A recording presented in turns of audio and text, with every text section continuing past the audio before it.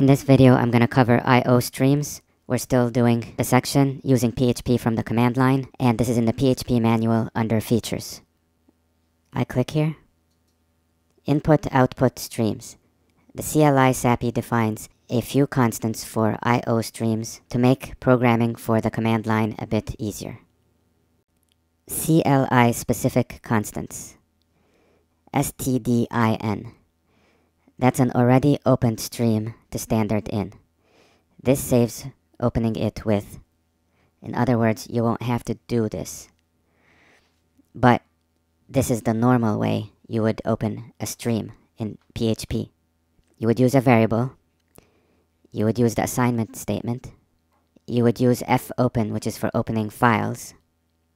The second argument to fopen would be an R for read. And the string which you specify for the first argument would most probably start with PHP, a colon, and 2 forward slashes, and then the name of the stream that you are opening. If you want to read a single line from standard in, you can use. Okay, this statement reads one line from standard in. This statement reads a number from standard in. fgetS is for reading a whole line. You use the trim with it to get rid of the end of line. And the stream is passed as an argument to fgetS. That way, the string will be assigned to the $line variable. In this statement, we are not using the assignment. Instead, the variable which will get assigned is passed as an argument to fscanf. I believe it is passed as a global. That way, in this top-level environment, $number will be assigned and maintain its value. So it's passed by reference. And this is the string, the format string. By the way, there is a separate section of the PHP manual for streams. It's under Other Basic Extensions, which is under Function Reference. And this is what it looks like. And it covers stuff that looks like... Yeah, here in the introduction, it says a stream is referenced as scheme: //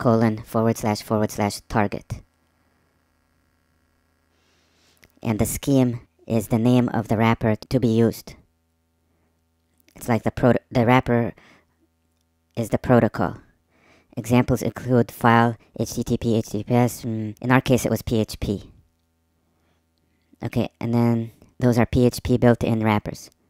Target, which is this part, it depends on the wrapper used. For file system related streams, this is typically a path and file name of the desired file.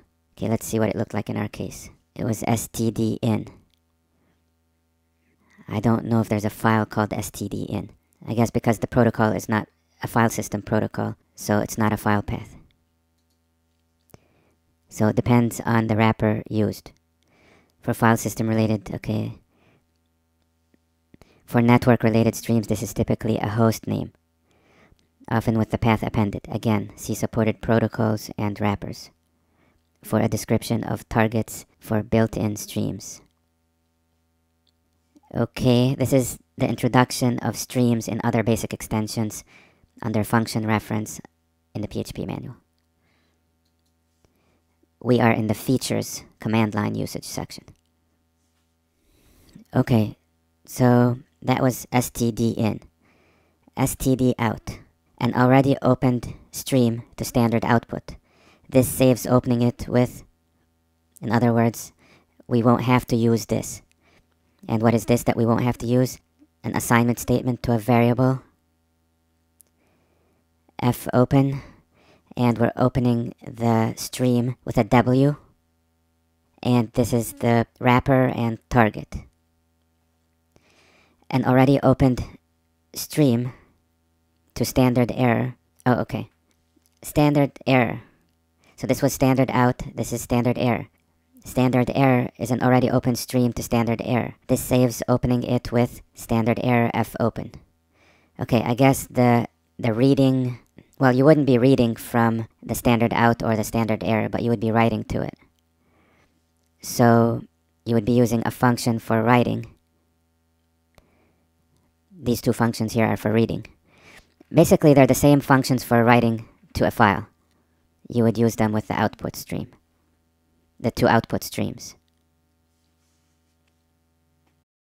Given the above, you don't need to open, for example, a stream for standard error yourself, but simply use the constant instead of the stream resource. Like here, stderr, that's the constant, and we are using it instead of the stream resource.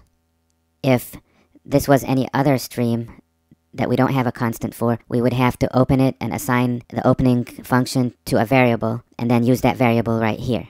But we don't have to do that. And notice this is an fwrite. So far you've seen an example of fread. They're basically the same functions used for reading and writing to files. Alright, you do not need to explicitly close these streams, as they are closed automatically by PHP when your script ends. Note, these constants are not available if reading the PHP script from standard in. Remember in the video or the manual page for how to execute PHP code? Remember we could execute PHP code using the standard input by piping it into PHP, the PHP command?